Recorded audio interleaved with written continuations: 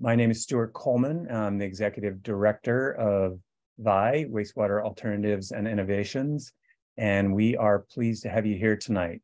We're doing town hall meetings across the state to educate people about the issue of cesspools and why it's so important that we take care of this problem. So welcome. We can go to the next slide. All right, and we are very pleased. Last minute, Council Member Rebecca Villegas volunteered to do an opening Oli for us. And so we really appreciate you joining us and appreciate you starting us off in the right headset, in the right mindset, rather. I'll give it over to you, Councilmember Villegas. I think you're on mute still. Whoops. There we go. Thank you.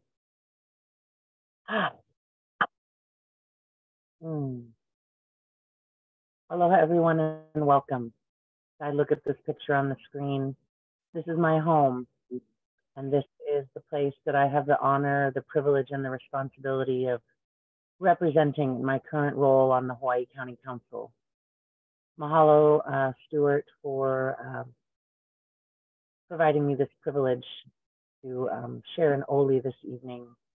And what it asks for is the insight, the strength, and the determination to continue. It asks for the calling in, for the insight, the strength, and the determination to continue this work that we do that is so important to our mo'opuna and our mo'opuna's mo'opuna and our mo'opuna's mo'opuna's mo'opuna. So if you'll just take a moment with me and take a breath and set the intention to call in that inspiration, that vision, that strength.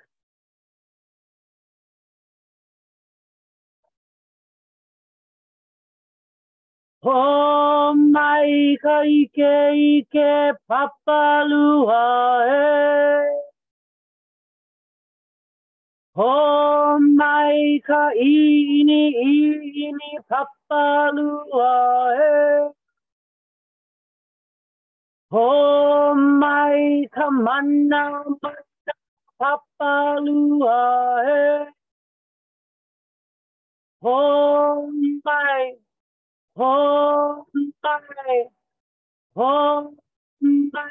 ka papalua e. Eola. Mahalo. Thank you so much. That was beautiful and reminds us why we're here and the work we're doing. So if we go to the next slide, we can like to acknowledge my amazing team here at WAI.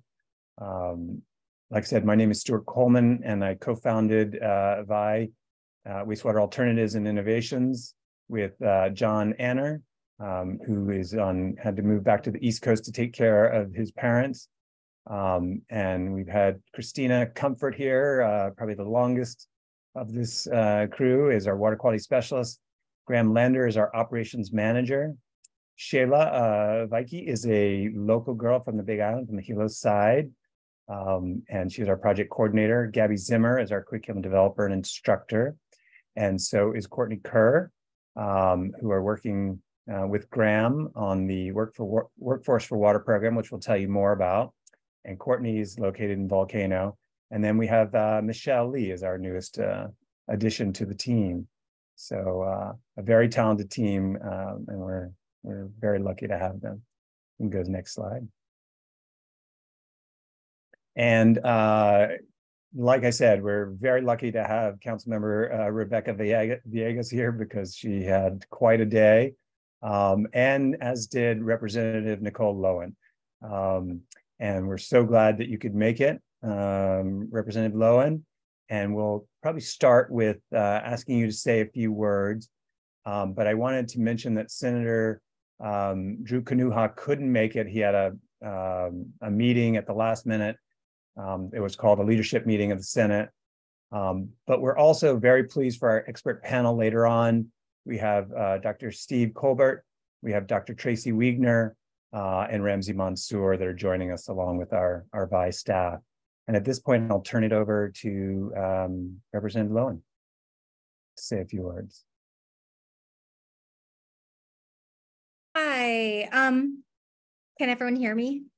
Yes. Okay, can you see me? Because I think it said something about the video being hidden. I wasn't sure. Okay, there we go. Okay, I didn't need to be spotlighted. I just wasn't sure if it was blocked.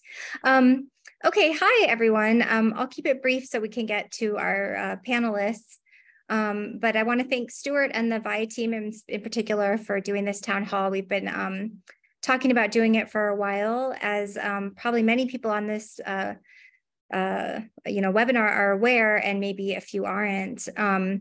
There's a big issue with cesspools in the state of Hawaii, on the Big Island in particular, and then in West Hawaii also has its share of cesspools. So I imagine some people here own homes or areas with cesspools and are worried about how they're going to convert. I worked with Stuart and some of the others who are on the panel for many years as a member of the Cesspool Conversion Working Group. And I also chair the House Committee on Energy and Environmental Protection. So this is an issue I've spent a lot of time on, including this session when we had a lot of bills under consideration. At the end of the day, we actually did not pass any bills this year, but we had a lot of really, I think, productive conversations and things that we can come back to next year, and other work that can happen kind of offline and without necessarily needing bills.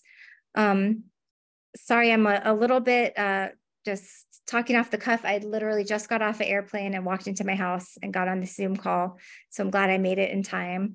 And I will go ahead and just wrap it up. And I think I'll be around to also be able to answer questions if any questions come up that pertain to the work that I do that other panelists aren't able to address. So again, thank you so much, Stuart and the WAI team and everybody else for showing up tonight, and everybody on the panel.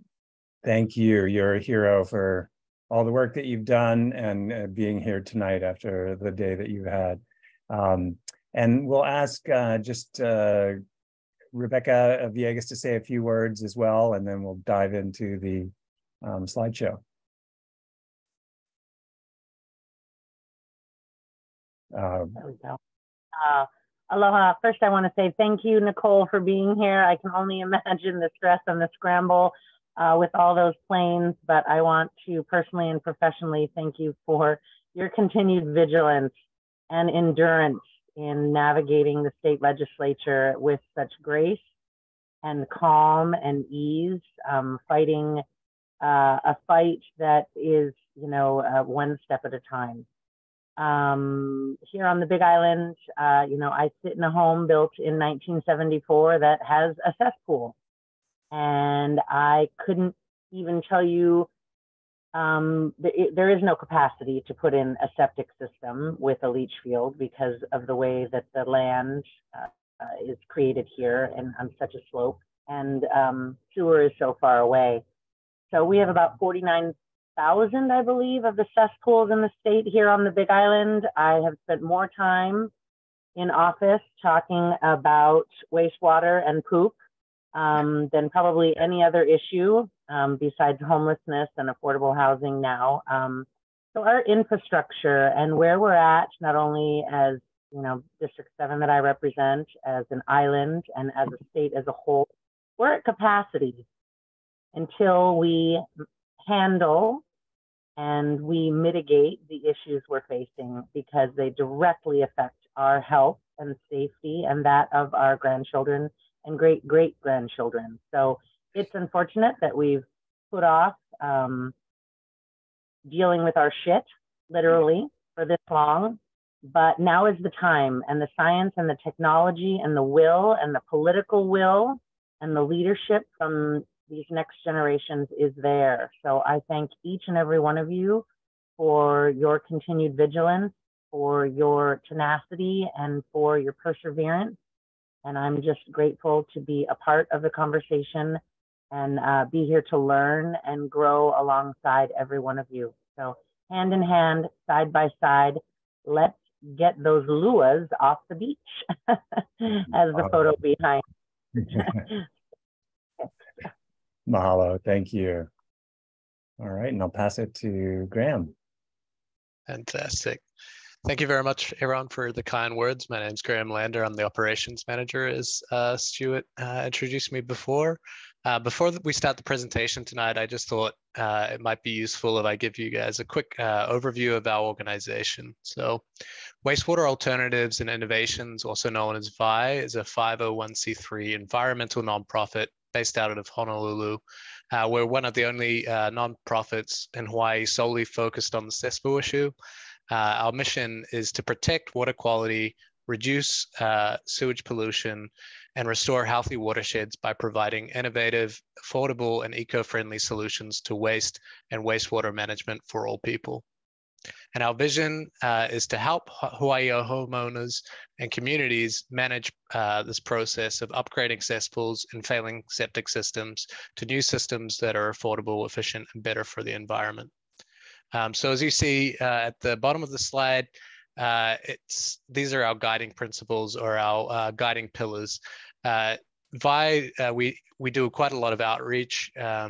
We interact with not only individual homeowners, but community groups as well to learn their needs and share the environmental and health threats associated with cesspools and sewage. So we host events similar to this one tonight, doing town halls. We also do public presentations to smaller groups, workshops, and also host an annual convening.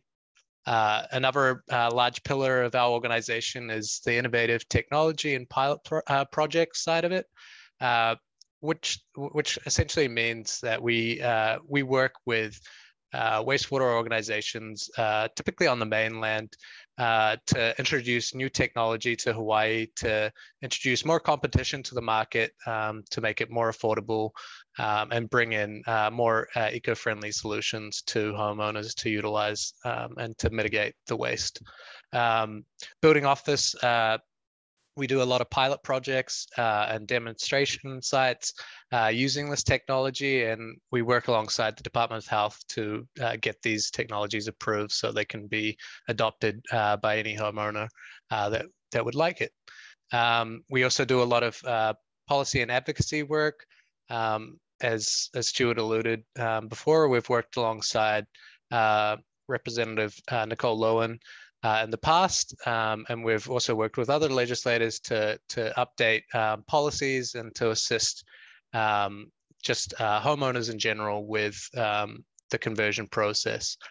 And our last pillar is the financial resources.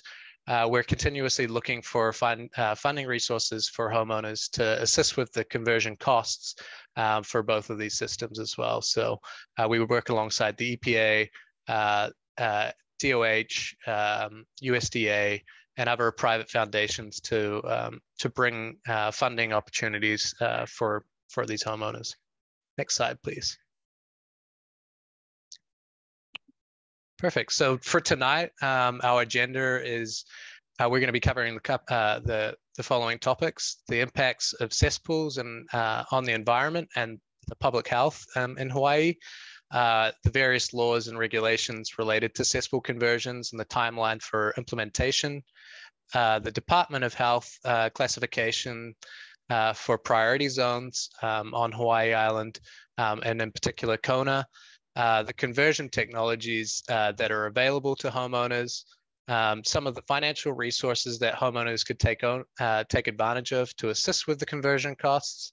And WAI will also be talking about the workforce development program that we recently were approved for, which is going to be relating to wastewater career paths. And then we'll go into a Q&A session with the panel and the legislators to discuss these issues if you have further questions. And if you have further questions just throughout the presentation and you want to bring them up, feel free to utilize the chat feature, and our staff will do our best to assist you and to answer any inquiries that you might have. All right, next slide, thank you. So just a quick poll pre-meeting. If you wouldn't mind, sorry, go ahead, Gabby. Take it away. No, that's all right. Thank you.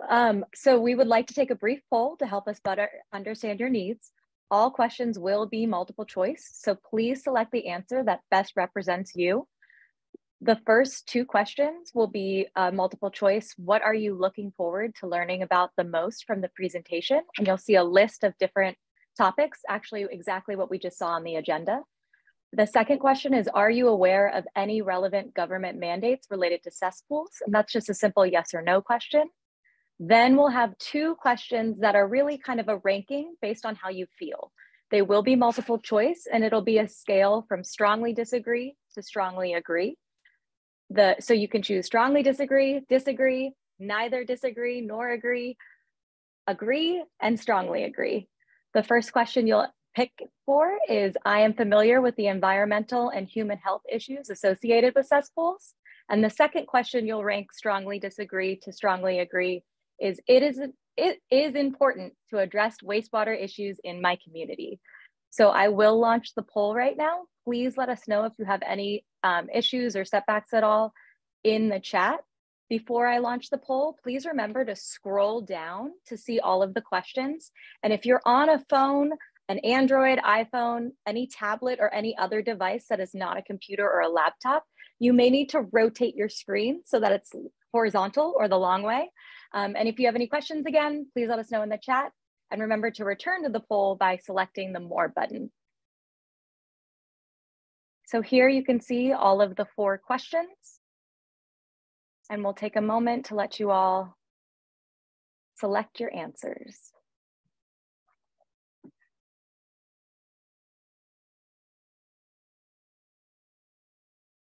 And we encourage you to jump in and answer these questions, because it just gives us a sense of the amount of information out there, what we need to focus on, and gauge, kind of the public's interest and concerns and questions. So we'd like to get as many people as we can. I feel like we're at a telethon. We're at 7 and we just need to hit at least 50. So come on, people, dial in.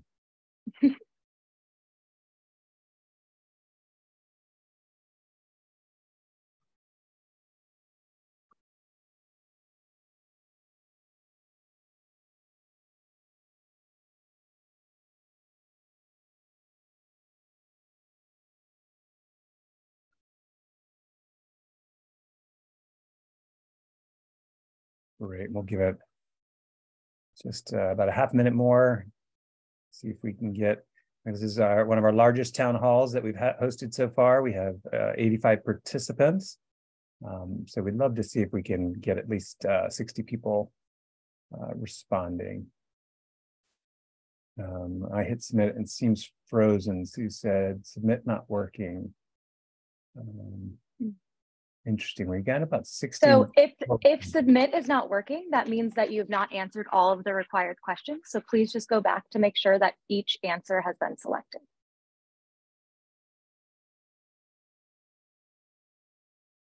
If there is no audio, I would recommend going down to the bottom, tapping the ... and adding to more, and then you should be able to connect to audio.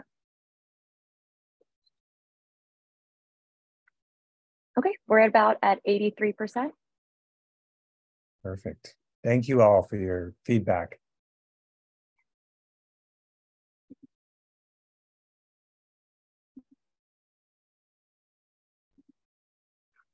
All right, so here are all our results. We will share this with you as well as the slides after the presentation. And we will send the video as well, the recording. All right, Graham, we'll give it back to you. Perfect, thank you. Next slide.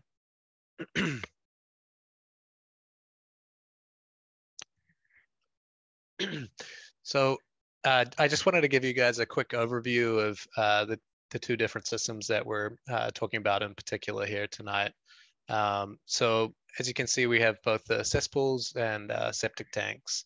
Both of these systems are located on site on your residence. If you have one of these, everything essentially that goes down the drain from every drop in your shower to every flush of the toilet flows in through both of the inlet pipes that you see in the diagram there.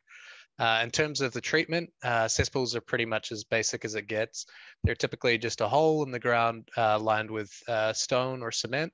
And the cesspool doesn't have the ability to filter waste, which means that sewage will eventually contaminate the surrounding soil and leachate as well. This is why cesspools are generally considered outdated and why Hawaii is looking to convert these particular systems. In contrast, the septic systems on the right, these are typically watertight containers that hold wastewater and allow it to separate into layers, with the solid sludges sinking to the bottom and the liquids rising to the top. The liquid layer then flows out of the tank, either to a drain field or it can get pumped out.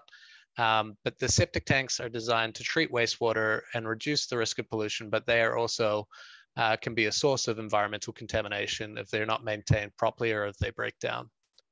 And for my next slide, I'm going to just play a short video which goes into further detail about how cesspools work and how they impact both the environment and public health.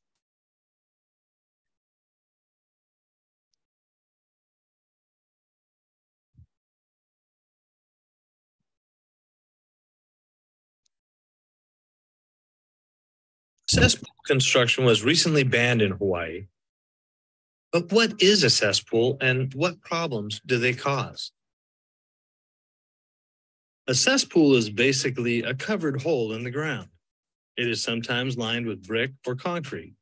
Open joints in the lining allow liquid and solid waste to seep through. Cesspools are designed to dispose of waste, but not to treat it.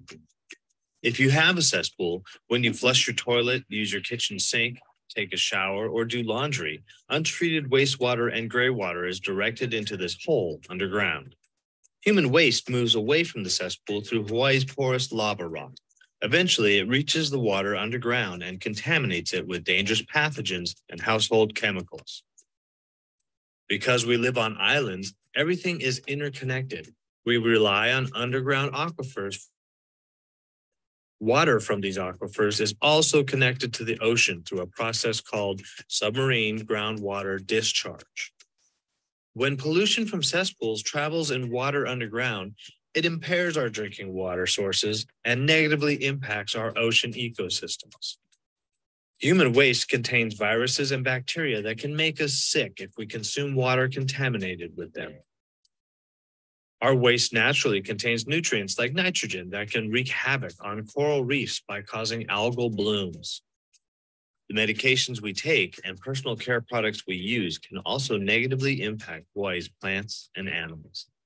Hawaii has over 83,000 cesspools that contribute an estimated 52 million gallons of raw sewage into our environment every day. Because of these impacts, cesspools are required to be replaced with more effective forms of wastewater treatment by 2050 to continue to protect our health, that of our loved ones, and of our environment. Cesspools need to be upgraded as soon as possible. For more information on cesspools in your neighborhood, visit hawaiicesspooltool.org. This video was produced by the Hawaii Department of Health, University of Hawaii Sea Grant College Program, and the Water Resources Research Center at the University of Hawaii.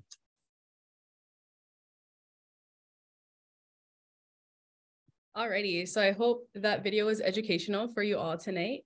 We're gonna move forward here, and I now would like to continue with background information of Hawaii's cesspool issue and would like to cover some of the legislation that has been put into place over the years. So here on this slide is a timeline from 2016 to present that shows the legislation and mandates that have been passed since. In 2016, Act 120 was passed, which banned the construction of new cesspools in Hawaii and offered a $10,000 tax break to homeowners to upgrade their system. A year later, in 2017, Act 125 was passed, which mandated Hawaii to upgrade all cesspools by 2050.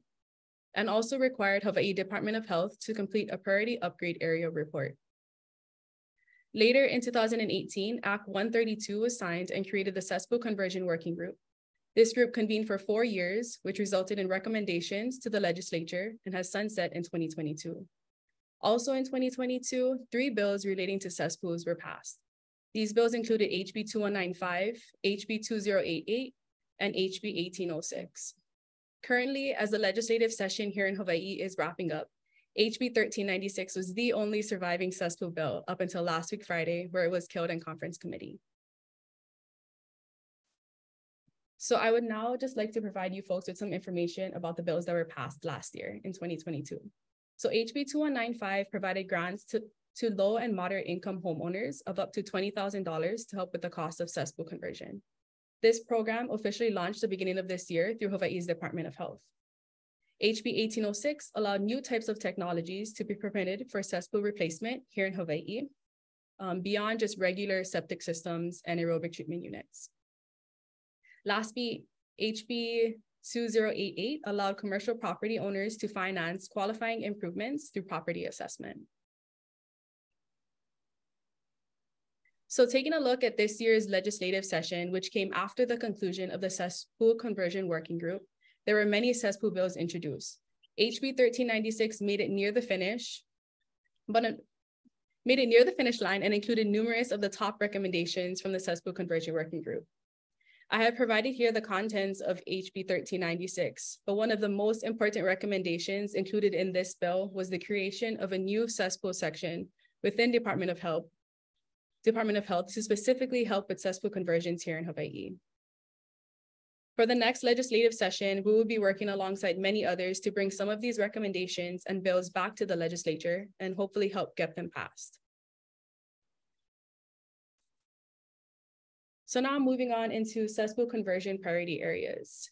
The Hawaii Department of Health partnered with the University of Hawaii Sea Grant and the University of Hawaii Water Resources and Research Center to create a prioritization tool which highlighted different areas as priority for cesspool conversion. This tool utilized 15 factors, but did not encompass water quality studies due to the lack of a comprehensive study for the entire state. As a result, there are 3 different levels of priority areas. As defined by the Department of Health, priority 1 areas have the greatest contamination hazard. Priority 2 areas have a significant contamination hazard, and priority 3 areas have a pronounced contamination hazard. So first, I would just like to take a look at Hawaii Island as a whole. Hawaii Island has approximately 49,000 cesspools. That is about 60% of all cesspools present here in the state of Hawaii. These 49,000 cesspools discharge approximately 30.4 million gallons of effluent per day. If we take a look at the map here, Hawaii Island has 2 priority 1 areas, that being Waikoloa and Kailua-Kona. It also has 3 priority 2 areas, 1 on the east side, Hilo, and 2 on the west side, Kealakahe and Keoho. And all other regions on Hawaii Island is categorized as a priority level 3. So if we zoom in and take a closer look at the first priority 1 area, Waikoloa, this region has approximately 2,000 cesspools that discharge 1.2 million gallons of effluent per day. So if you take a look at this map, these dots here indicate cesspools. And as you can see, there are cesspools along the coastline, but there are also some further inland. So these cesspools and the effluent discharge into nearby waters affect water quality, public health, as well as the health of our coastal ecosystems. We have also provided on this slide the names of your local representative in case you folks are unaware.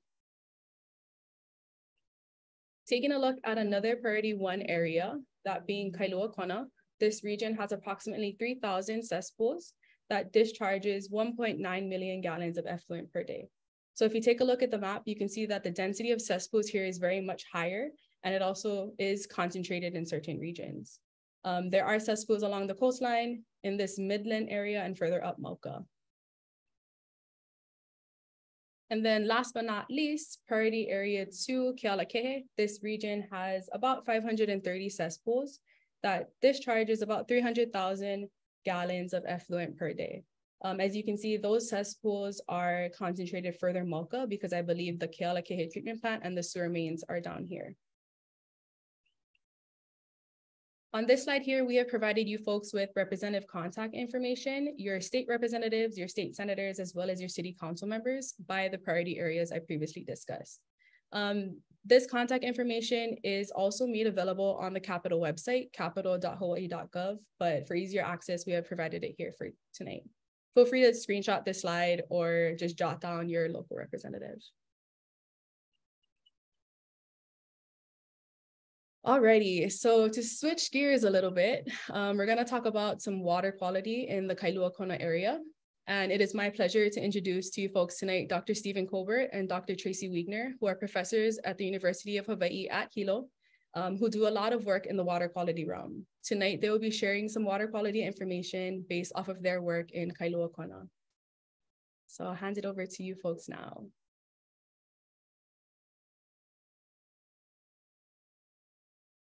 All right, thank you. Hi there, my name's Steve Colbert, and Tracy, if you want to jump in at any time, feel free. Mahalo for having us here today. We've been working on the cesspool issue since about 2013, beginning up in the Puako area, and then working some in the Hilo area, and now we've just recently started a project in the Kailua-Kona area that I'll present a little bit about near the end of this. Oh, next slide. To bring the issue home for Kailua-Kona, it has the second highest density of cesspools on Hawaii Island. The Keau Hilo area is #1, but the Kailua Bay area is #2. And if you look at how much potential future development there is in the area, that number is just going to grow moving forward. Now, we see these impacts of cesspools and sewage pollution into our coastal ocean coming in from in indicators that we see along the shoreline. So for example, there's been this persistent loss of coral that's been recorded, 6% loss of coral in Kailua Bay. And then there's also this high abundance of coral diseases. And there's been a few other studies that have looked at in areas where there's more wastewater getting into the coastal ocean, there tends to be more of these coral diseases. That's the photo in the middle there, that white blob. It looks like a tumor growing on the coral. It's a growth anomaly, and those are the most common coral disease that we find in Kailua Bay. And then there's been these several occurrences where there have been extremely high fecal indicator bacteria concentrations, 10 times the state standard back in 2020. And around the same times, we had these algae blooms. And it wasn't just in 2020, there's been these other times in the past where there's been these algae blooms. You can see a picture of that from our collaborators from WAI that took this algae bloom picture. The water off of Kailua-Kona is supposed to be this clear, beautiful blue. And so when we get these algae blooms, we know that there's something wrong. There's something going on with our system. Next slide. So to put this into a big picture, the statewide, I was part of the statewide study that provided some of the data to the legislature to help them identify these priority areas. And this was some of the supporting evidence for that. Shayla was actually the one who went out and collected these water quality samples for us and algae samples that we're looking at. So one of the places where we looked was at Holualoa. And at Holualoa, shown up here on the top right, is where we have the nitrogen isotopes in the algae. Higher values are telling us, it's an indicator of more pollution in the water. The highest site was at Puako, up in South Kohala, but Holualoa was the second highest values, had the second highest indication of sewage pollution for Hawaii Island. And you can see the data where we were looking at, where we were sampling. You can see the triangles in the bottom figure, the triangles along the shoreline, and all those purple dots, Mauka, are the location of cesspools in this area. And so we're seeing that source of sewage showing up at the shoreline. when this is integrated into the statewide picture, it turns out that Holualoa ranked 12th highest out of 33 sites as a sewage impacted shoreline. And this analysis was part of the reason why it ended up being a priority 1 site. Next slide, please.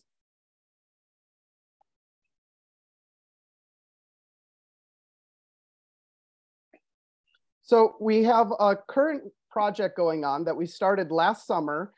We have a graduate student, Ihilani, who's been collecting water samples for us at 12 sites along the Kailua coastline. So we have 5 sites up in Kailua Bay, and then down to 3 sites near Holualoa, and then 3 more sites at Kahaluu Bay, and then 1 more site at Keaho. And we chose these sites based on the presence of groundwater coming out, so where we have that direct connection to the pollution coming from Mauka, and then also due to their cultural importance or just where people are going in the water. And we sample these every month, and we analyze them for a whole suite of indicators for sewage, for the presence of sewage, including nutrients in the water, the nitrogen isotopes like the other study did, 2 different fecal indicator bacteria, and we've also been sampling for Staphylococcus aureus and MRSA. With this project, what we're doing is identifying these locations where sewage is more likely coming out at the shoreline. And there's a second part of this project where we're also doing some modeling to look at what sewage infrastructure there is in the area and how sea level rise is going to impact that sewage infrastructure. Next slide, please. So here's a little bit of results, some numbers. We don't have all of our data in yet, but we do have the Enterococcus data. Enterococcus is a fecal indicator bacteria that can be used as an indicator of sewage pollution. So when we see it high, it's suggesting that there could be a problem with sewage coming into those areas. There were 6 sites that had single sample values that were greater than 140. Just to put that in, the 140 is kind of like a single sample. When that happens, they typically go out and post the beach for it being polluted and needing more attention. Several of these sites have had, or these same 6 sites have had at least 2 to 5 samples that had greater than 35 NPNs at it. And this number is important because anything above that number is an indicator that like 3.5% of people that go swimming in that water will contract gastrointestinal issues. So that can make you sick. And so it's an EPA standard that's been set.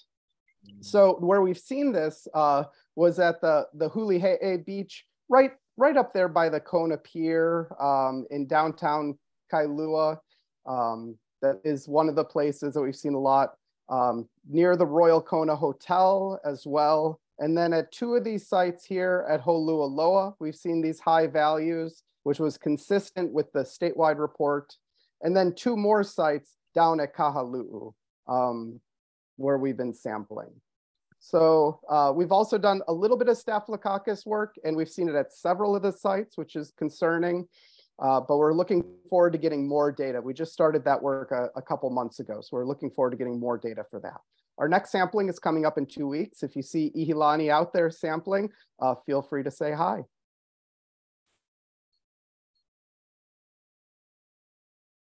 Mahalo.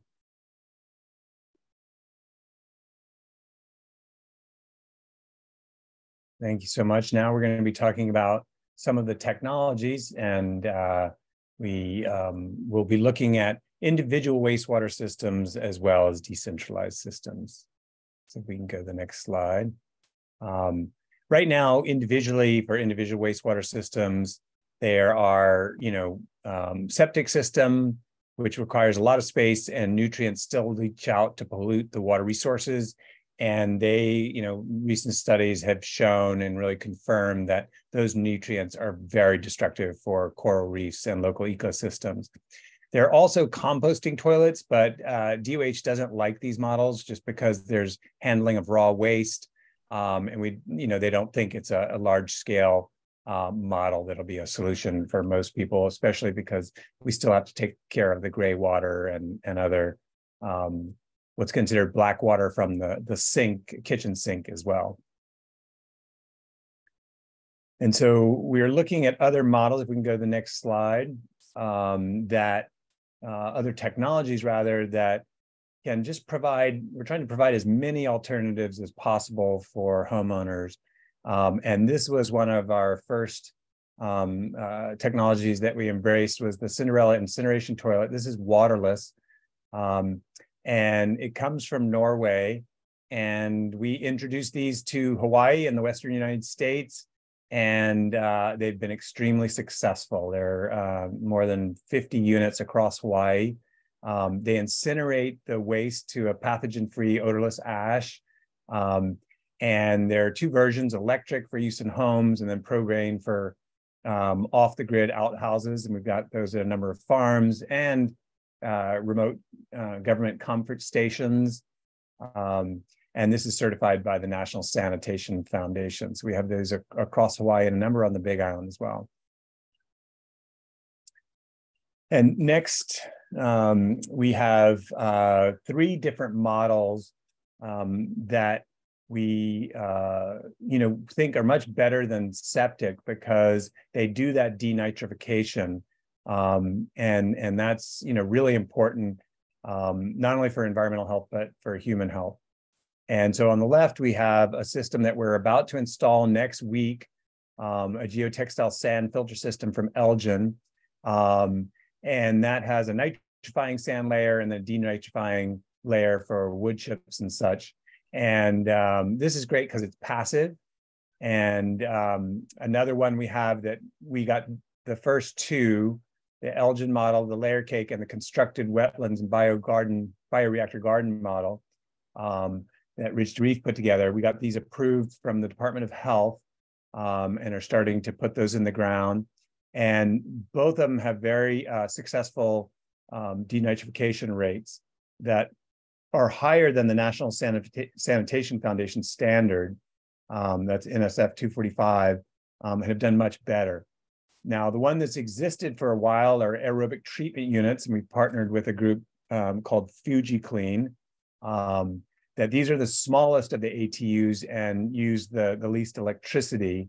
But this is where the other 2 are passive. This does require electricity and a pump to recirculate that waste. And so if you are near the coast or near a drinking water well, then DOH will probably mandate that you put in one of these systems.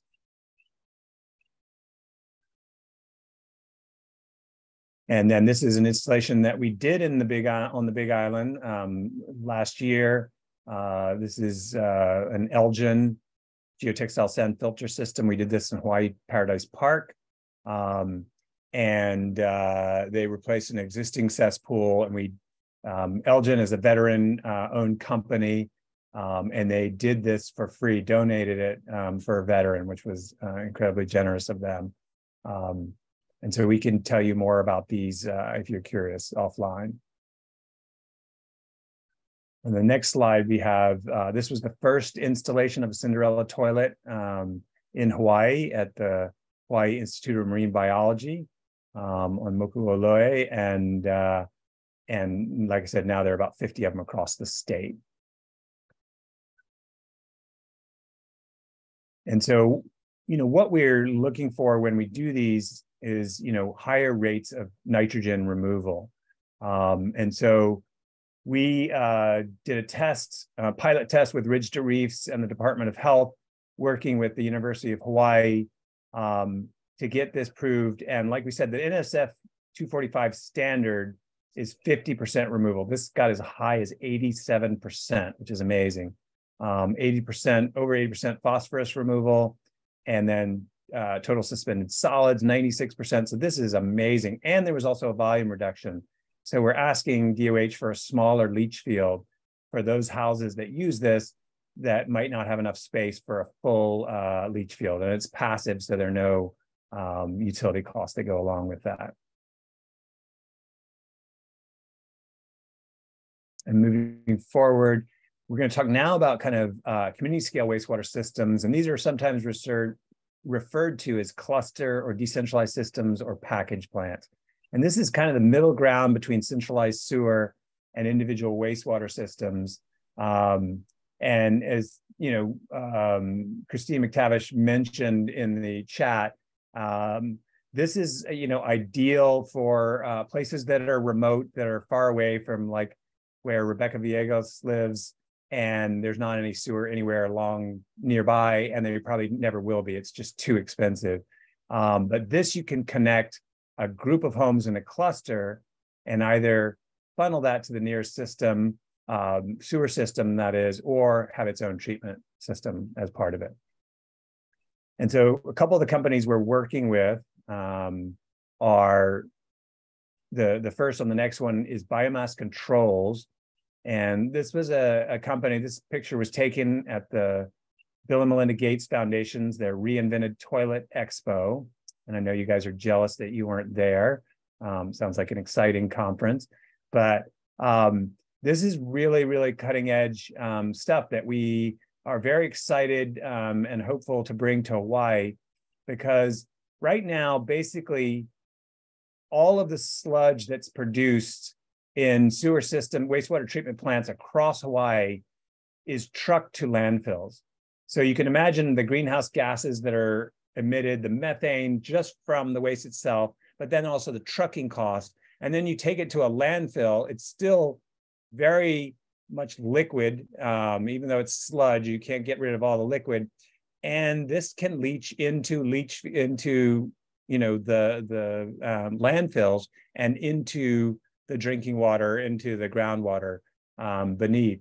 And so what this system does is it uses a technique called pyrolysis, and using medium heat and low oxygen over time, it can turn all that waste into like a soil amendment. And these can be shipped in containers anywhere. And we could put it in, at local wastewater treatment plants and avoid all those trucking costs and all the methane gases. And you can add ag waste from like parks and such. And so if you look, it produces something called biochar. There are a couple of plants across Hawaii that can produce sludge, but farmers and golf courses don't want this because it's still got a lot of contaminants of emerging concern. It smells bad. It's got pharmaceuticals in it. And so, most farmers are like, no, we don't want this. We don't want it contaminating our crops. The great thing about biochar is it's odorless. It's, almost 100%, contaminant free in terms of getting rid of any of the pathogens. And then it gets rid of over 98% of contaminants of emerging concern as well, including PFOS and PFAS, which the EPA is really coming down on now. And it captures all of the gas. It can use that gas to help run it. So a lot of these can be off the grid and don't require much power. Unlike most sewage treatment plants, it uses a lot of power and still produces methane gas. So once you produce the biochar, which is in his hand, that can be actually used as a soil amendment and as a carbon sink. So this is one of the probably leading edge of research in waste and wastewater technology. And there are pilot projects, they're developing around the world, because this alone could help us make significant progress towards becoming carbon neutral and fulfilling our goals as a state to reduce our greenhouse gases. So that's super exciting. And we hope to have a project. Tapani Voari, who's the head of the Maui Ocean Center, is on the call tonight, and we're hoping to get the first unit in Ma'alaya on Maui, which is really a cool project. And then along with taking care of the sludge, conveyance is very important. So how do you get the waste in those houses that are very remote to either a sewer line that might be miles away or to a packaged treatment plant? Well, we are working with a model that we called PRELOS, which is pressurized liquid-only sewer. And this is where you use just PVC piping, small diameter. It's easily installed right beneath the ground. And instead of having to put it in a whole leach field, a septic tank and leach field, the leach field is often the most expensive part of individual wastewater systems. And so here you just need to put in a smaller tank. It does some treatment in there, but what it does, if you look at it in the diagram, most of the layer, and it doesn't really show it quite accurately, is like 80% is just liquids. And so they just pump from that zone to a slightly larger pipe, which is only like 1 3/4 inches in diameter, and only using a 0.5 horsepower motor, which is easily replaced and doesn't need a specialist. You can pump this for miles and miles to either a treatment plant or to a sewer line if there's capacity in the local wastewater treatment plant. So, you know, and especially on the Big Island where we have so many areas with homes that are either tightly put together or there's just not enough room for a leach field and certainly not enough soil. And so where you have volcanic rock or cinder beneath the soil, this takes it away from the coast and gets it pumping towards treatment where you can reuse the water. So that's one of the most important things, is that especially along the Kona coast, we can reuse this water for landscaping and irrigation. So this is something that we're really looking for a community to install one of our first pilot systems. This company has grown 100% over the pandemic, just as counties across the country are realizing this is a much, much, much more efficient and affordable model. And so one of their biggest customers across the country are counties that are saying, okay, we're going to save a lot of money. And it's much less disruptive than doing gravity sewer lines, where you have to sometimes, on their roads that are only 2 ways, you sometimes have to, there are only 2 lanes rather, the road will be under construction for up to 6 months at a time. So this avoids all that. You can just trench it right on the side of the road. All right, next slide. There we go. And now we can talk about financial assistance. Perfect. I'll take over now. Thank you, Graham. Since cesspools have a negative impact, the USDA has recognized this as an issue and offers financial assistance as a result through both the grants and loans to assist with conversions. One of which is the Water and Waste Disposal Loan and Grant Program, which supports the development of water and waste disposal systems in rural areas. This program, this program can provide funding for planning, construction, and improvement to the cesspool conversion projects. Typically, the funding comes from in the form of loans. Low interest loans, sorry. They typically have rates of between 1 to 2.5% per annum. So if you're interested in finding out a little bit more about this funding option, you can visit this link that's in the slide here, or we can, Vi can actually help you with the application process, and we can let you know if you're eligible and whether or not you meet the criteria. Please note, just in the slide as well, you can see in the image that that Hilo is ineligible for these loans. So if you're sharing this with other individuals, that that particular location is out of the question. Next slide, please. As Shayla mentioned earlier, we're very excited. The Department of Health has enacted one of the legislations which was passed in 2022 and has enacted the Cesspool Pilot Grant Program, which is essentially is funding for low to medium, moderate income property owners to assist with converting, upgrading, and connecting their cesspools to wastewater management systems. So under this program, eligible recipients are able to receive up to $20,000 in reimbursements for their conversions or connection costs to the sewer. I think that I believe that the total amount for this this grant program as well was allocated at $5 million. So it's a first come, first served basis. So it started, I believe, back in March. And so I believe that the funding for it could go particularly quick, depending on the interest. So in order to be eligible for this grant, applicants must either be a property owner or be a Department of Hawaiian Homelands lessee, and your property must be located either in a priority level 1 zone or a priority level 2 zone, which was what Shayla shared with you previously. And Kona is considered a priority 1 zone. As I mentioned earlier as well, the household income requirements mean that it's servicing low to moderate income property owners. So these are some of the brackets that are provided on the Department of Health website. I also added the link in here for this particular slide because the Department of Health has all of the eligibility requirements for this grant program, but it's one of the most promising funding options that you probably have as a homeowner if you're looking to convert your system. I'm going to pass it over to Gabby now, who will be discussing our workforce development program that will be rolling out both in Hawaii and Maui. Thanks, Graham. We are excited to announce our new Work for Water program, which offers a unique opportunity for workforce development.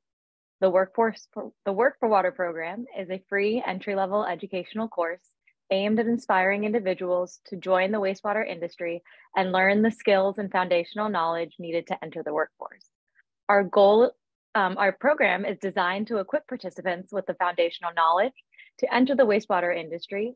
And this goal of the program is to address this critical technician workforce shortage that is required to replace the 83,000 cesspools with individual wastewater systems by 2050. Next slide, please, Sheila. This program is being funded by the Department of Labor and is partnered with the University of Hawaii, Hawaii Community College in Hilo, and the University of Hawaii Maui College. Next slide, please. The Work for Water program is an entry-level wastewater education curriculum. It is a 6-week course with 18 hours of total class time. As you can see from the 2 priority maps here, we chose Maui and Hawaii Island because they are the highest priority and include 74% of the cesspools within the entire state. We recognize that they have the largest number of cesspools needed to be converted to new systems, and as a result, they will have the largest amount of capacity needs relating to the workforce as the 2050 deadline approaches. Therefore, we will focus our efforts on these areas in developing the workforce. Next slide, please. Our timeline. There will be 3 separate cohorts of learning, both on Maui and on Hawaii Island, specifically at the Hilo Community College campus. The first cohort will start in September of 2023 and will end by 2024. Cohort 2 will take place in the spring of 2024, and cohort 3 will take place in the fall of 2024. Our program offers a comprehensive curriculum led by local and national wastewater and water quality professionals, focusing on issues related to water in Hawaii, including the design principles behind various types of on-site wastewater systems. Other topics you can see here include water quality issues in Hawaii, the importance of wastewater management and treatment, design principles of on-site and individual wastewater treatment systems, operation and maintenance of on-site systems and individual wastewater systems, Hawaii wastewater regulations and policies, emerging trends and technologies in the wastewater industry, and wastewater industry job preparedness. There are many benefits of the Work for Water program. The program will equip participants with the foundational knowledge and skills needed to enter the wastewater industry workforce. Another one of the many benefits of participating in our Work for Water program is the opportunity to network and connect with potential employers. At the end of each of the Work for Water cohorts, students will participate in a WAI organized networking event. During the event, participants will engage in a hoike, the Hawaiian concept that represents the sharing of knowledge.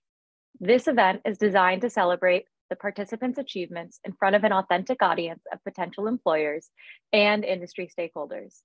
At the end of the course, each participant will also earn an industry-recognized certificate of completion and a $500 stipend. One of the most important benefits is the positive community impact made by protecting Hawaii's natural resources. By participating in this program, participants will take the first step in pursuing a career in the wastewater industry. These positions offer competitive salaries and a stable and rewarding career path that offers excellent opportunities for growth and advancement. And with clean water and wastewater management services on the rise, there is no better time to join this industry. Here are a few potential career opportunities available, including wastewater engineer, wastewater treatment operator, water quality specialist, and many more in high demand. Before we move on to our Q&A session, where we will ask you to type questions in the chat, we would like to take one last brief poll. All questions will be multiple choice again, so please select the answer that best represents you. Similar to the pre-poll questions at the beginning of this meeting, there will be 3 multiple choice questions where we will ask you to rank how much you disagree or agree with each of the statements on a scale of strongly disagree, disagree, neither agree or disagree, agree, and strongly agree. The 3 questions we will ask you to rank on their preference is: my awareness of environmental and human health issues related to wastewater and cesspools has increased after attending this meeting. The second statement, my awareness about relevant cesspool-related government mandates has increased after attending this meeting. And the third statement, my awareness about wastewater-related job opportunities has increased after attending this meeting. Then we will have finally one last question to gauge your interest in the Work for Water program that I just shared with you. If you or someone you may know are interested, please select one of the multiple choice questions, and there is an option for a fill in the blank where you can share and provide us with your best contact information. It can be an email or a phone number so that we can share more information with you about the Work for Water program after the meeting. Please remember to scroll down to see all of the questions. If you're on an iPhone or tablet or other device, you may need to rotate to be horizontal or lengthwise. If you have any questions or setbacks, please let us know in the chat, and remember to return to the poll by selecting the ... more button. We'll wait and give everybody a minute to respond.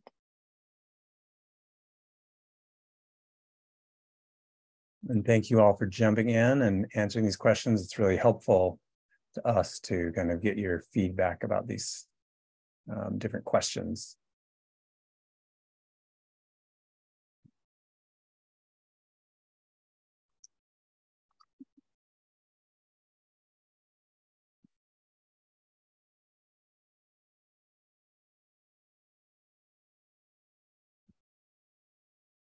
And for those who've already finished, you can think about if you have any questions that you'd like answered. You can put them in the chat, or we can you can unmute, raise your hand, that feature at the bottom of the screen under reactions, and we can call on you and unmute you. But probably the fastest and most efficient is just to put it in the chat. But for those who might have trouble doing that or on their phones or something, just raise your hand. And I've been trying to get to questions in the chat as we go, but if I missed you, I'm sorry, because there's a lot coming in. So yeah, so if your question got missed, just make sure to raise your hand first off, and we'll make sure to get to that question. Yeah, or if, thanks for answering those questions as we went along, Christina, and if you want to repeat the question, or if you have a variation of it, just feel free to put it in the chat now. And we'll give this probably 20 more seconds. We've got about 60 people who've responded so far. I'd love to see if we can get it to 65 or 70. again, like a telethon. Thank you for your participation. And we're almost at 65. Come on, people. Right. The image that we are displaying right now, you can scan the QR codes if you are interested in learning more about our Work for Water program. And just to echo Stuart, I just wanted to mahalo nui loa for your time and your patience and participation tonight. We're looking forward to answering your questions in the Q&A. Yeah, thank you so much. And yeah, we'll start the Q&A portion of this. And as Gabby mentioned, you can just hold your phone up on camera and you can do a screen view it, and a link should appear with the QR code, so we can you can get more information. But also just feel free to email us at info@bycleanwater.org. And how do we want to do this, Christina? Do you want to call people with their questions and help us, or should we? How do you want to do that? I can read some of the questions that are coming out in the chat right now. So if that works for everyone, let's see. One quick one that I can answer just really quickly. Do we have to convert our cesspool? Yes, every cesspool currently with the current legislation has to be converted by 2050. And then just going from the top, there's a question about, is rising ocean level likely to affect the Ali'i Drive sewer? When and how? That's a good question, because it's true that as rising sea levels affect the islands, there's going to be more seawater that interacts with wastewater infrastructure, and that includes cesspools, septic systems, and sewer infrastructure. So when ocean water gets into, it can infiltrate into sewage infrastructure and then also exfiltrate, bringing pollution with it. I can drop a link in the chat that shows as the University of Hawaii sea level rise viewer, so you can zoom in on your area of interest and look at the different scenarios for various types of, or various projections of sea level rise. I'll drop that in. Thank you. And as a general answer, yes, sea level rise, we're already seeing certain areas that are near the coast where they're being inundated, especially during extreme storm events. And so you can imagine just all that sewage when there's flooding is going right out into our waters, which is kind of like, you know, the sewage spills that we have at the Hilo wastewater treatment plant on occasion. But not nearly the quantity. And if you want someone in particular to answer your question, feel free. And I see that John has his hand up. So maybe we can call on John to mix it up a little bit.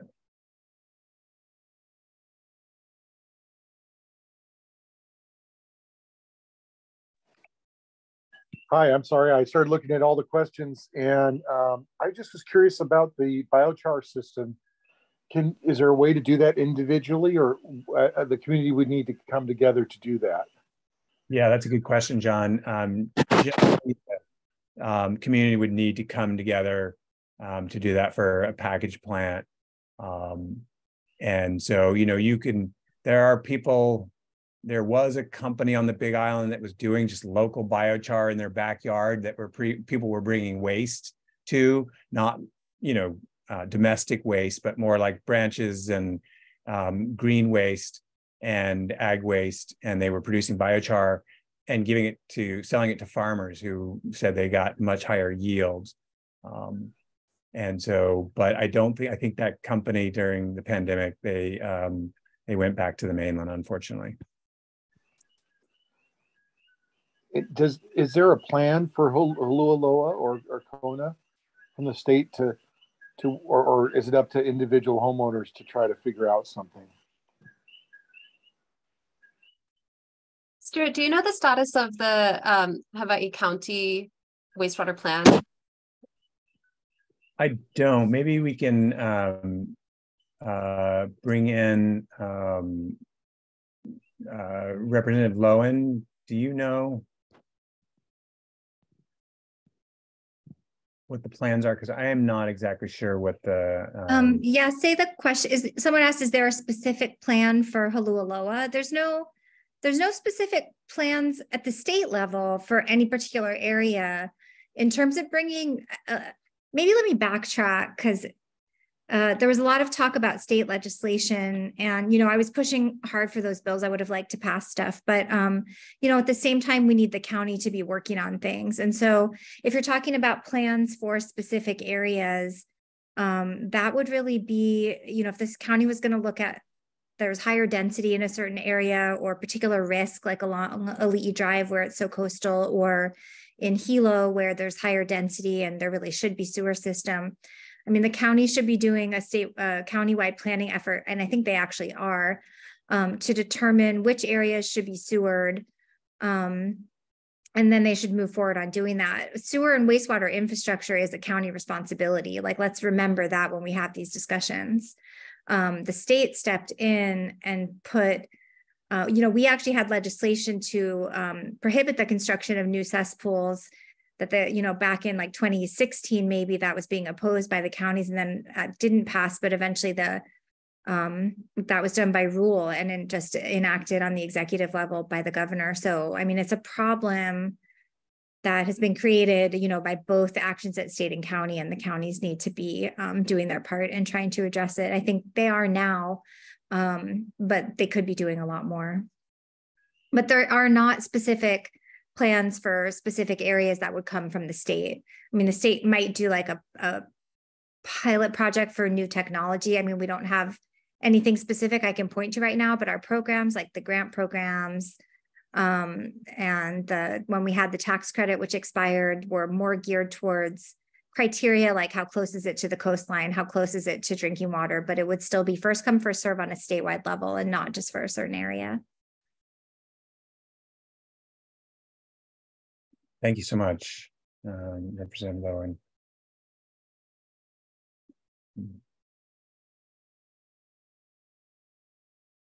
And then the one question that Barbara Welsh asked, and this might be for either Rep. Lowen or Councilmember Villegas, why is this a homeowner problem versus a county state issue? These homes were approved at construction.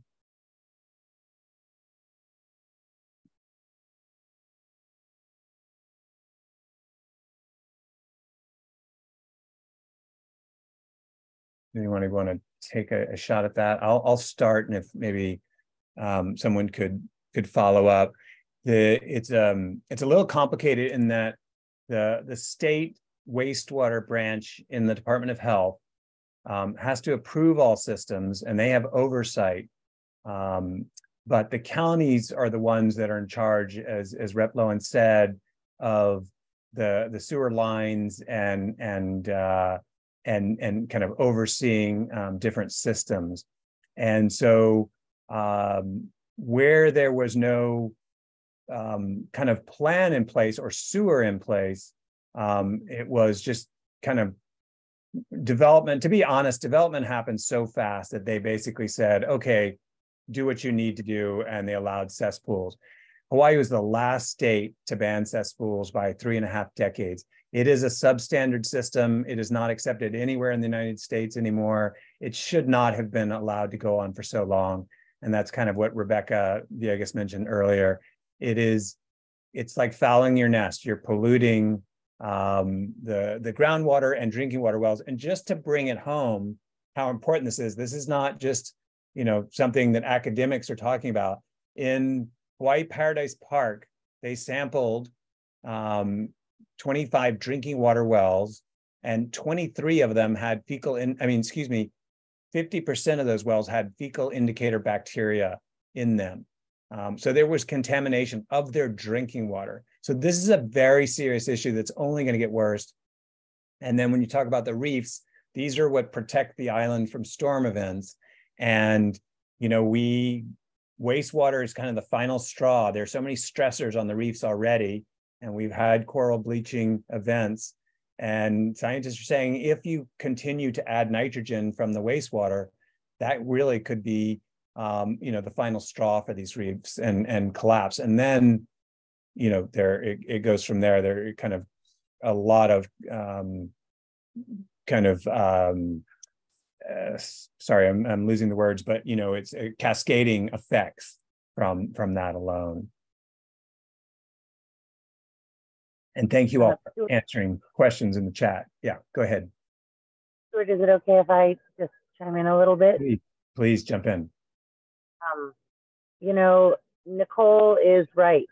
It is our responsibility in the county of Hawaii to figure out some solutions and then look to the state for support. But until we have a plan, I want to give a shout out to Ramzi Mansour, who is our current director of the Department of Environmental Management. I still think calling that department environmental management is odd when it's really solid and liquid waste. It's wastewater and solid waste management. So let's make it sexy and call it environmental management. But thank you to Ramzi for taking this job and being willing to endure all of the questions and responsibilities, something that I find ironic but telling, and also an opportunity for us all to transition the way we think about this. Is it's easy to say the county or the state. There is no the county and there is no the state. There are the people who are working in the positions and serving in the roles that they're serving in at the time.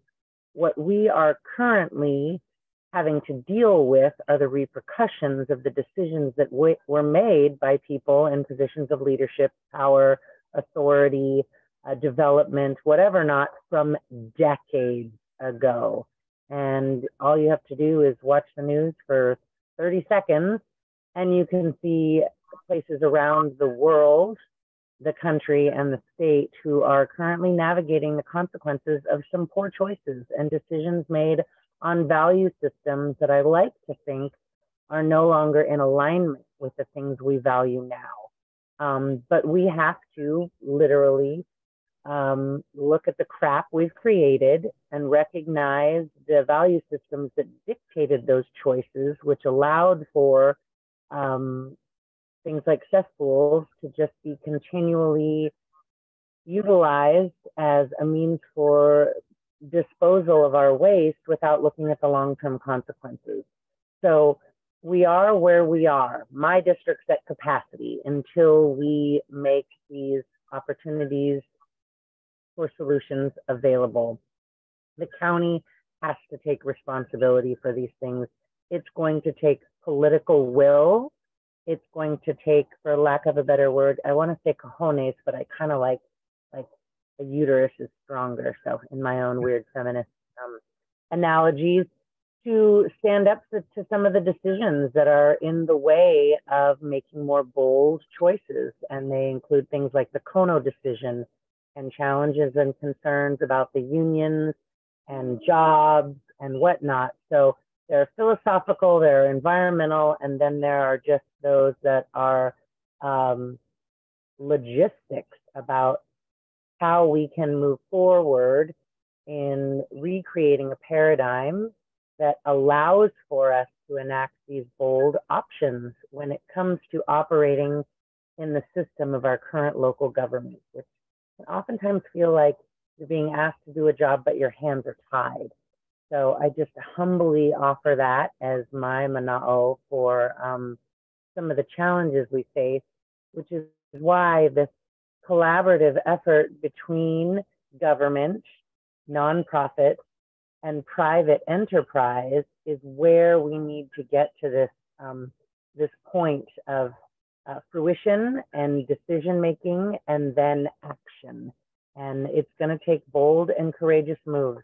And it's going to take input from everyone, because government doesn't have what it takes to solve all these issues, because they weren't all created by government. A lot of them were created by private enterprise that's intention was profit margins to begin with. So we all get too. We all have the opportunity, the responsibility, and the kuleana to participate. And that's why evenings like this evening, as challenging as they can be, are also really heartening that so many people are willing to be involved in this conversation. Thank you. Appreciate that, Rebecca.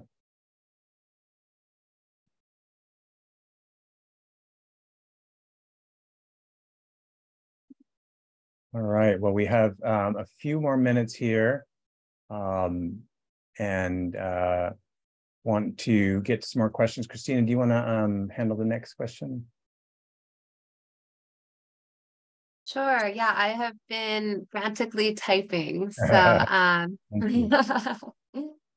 there's a few questions as kind of a theme that we could discuss about what happens if, you know, we're near a sewer line, but like, how do we connect to a sewer line?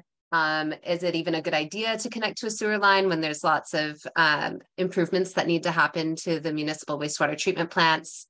So if we want to speak to those kind of topics, would be great.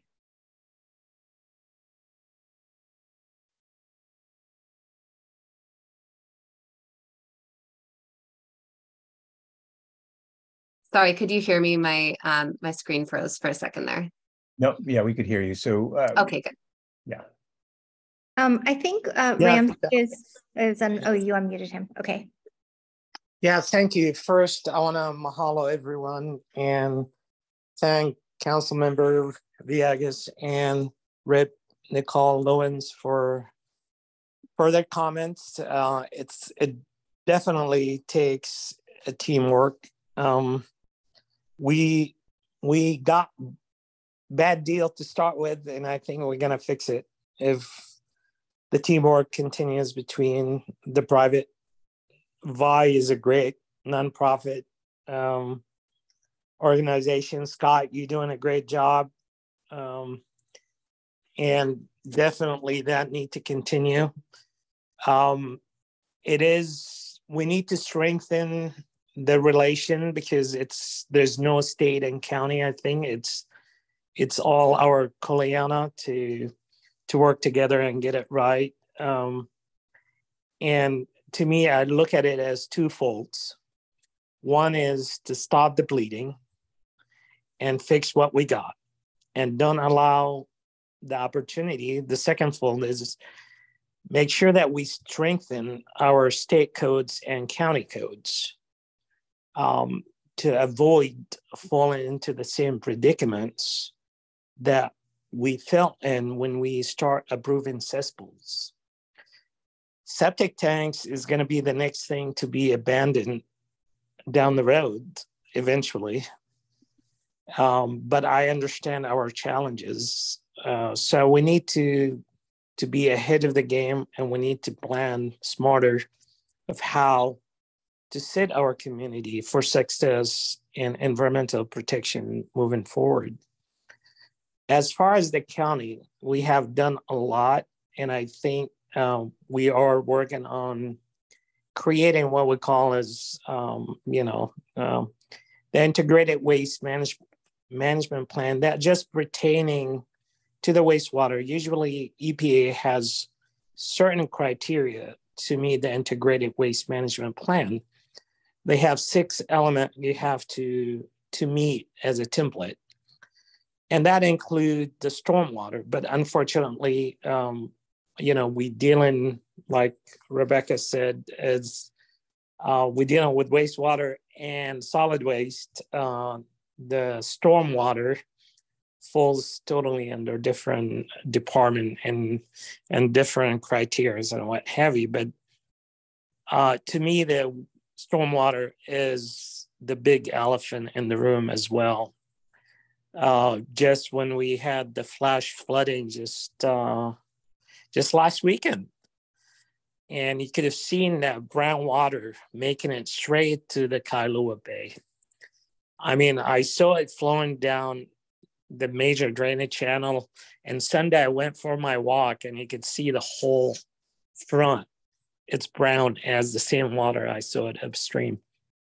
Okay. So definitely we have a lot of work ahead of us, not only in the wastewater, but also in the stormwater system if we want to protect our shoreline.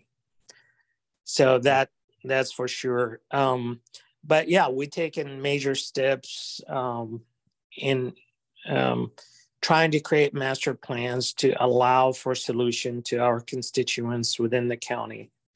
So the intent and the plan is eventually any of our constituents could log into our website, insert their parcel number and the details, options of what's the possible conversion for them based on their location.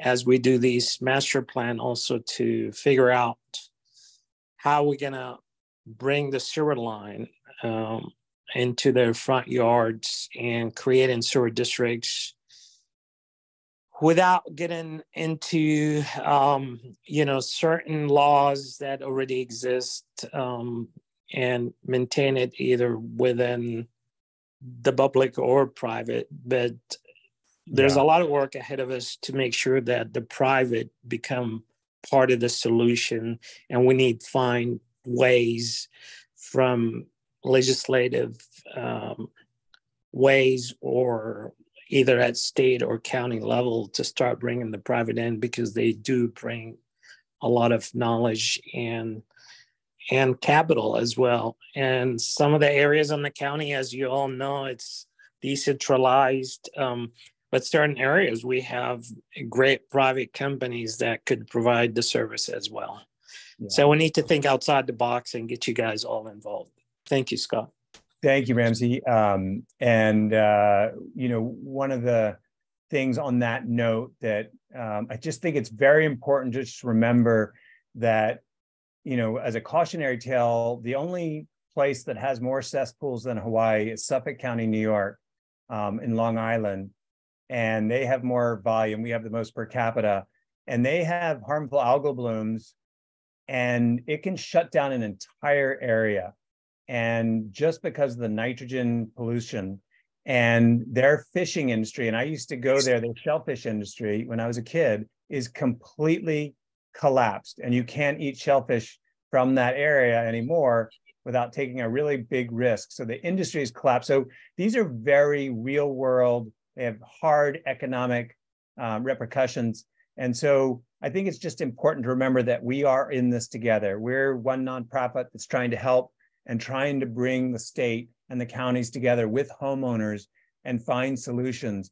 So there's no one silver bullet. We like to say there are many arrows in our quiver. And, we just ask that you work with us, work with your counties and your state representatives to help us, and help you find solutions. Because there is a lot of federal money available. Right now, it's up to the homeowner to do this, but we have to work together and find ways to get that money to Hawaii. And so in respect for our time, just because we are past 8 o'clock, I want to wrap it up right now. I really want to thank Representative Lowen for joining us, and for Council Member Rebecca Villegas for joining us, to Ramsey Mansour, to our panelists, Stephen Colbert, which is I love your name, Stephen, because I grew up with Stephen Colbert of The Late Show. And so I always say, oh, Stephen's on this show. The Late Show is watching. And thanks for your work with Tracy Wiegner, doing the research that shows how serious these issues are for water quality. And I really want to thank all of you for joining. There's so many familiar names on this list tonight, people who are working in their communities on this issue. So we mahalo you and really appreciate all the work. And we will continue this discussion. And we want you to know that we are a nonprofit ally that is here to help you. And we will be emailing you, sending you slides and a recording. So let's stay in touch. And we want to thank you again for joining us. And thank you to my Vice staff, who are just amazing. You guys do such a good job. We appreciate the work. And if you're curious about the Workforce for Water program, let us know about that as well. Mahalo.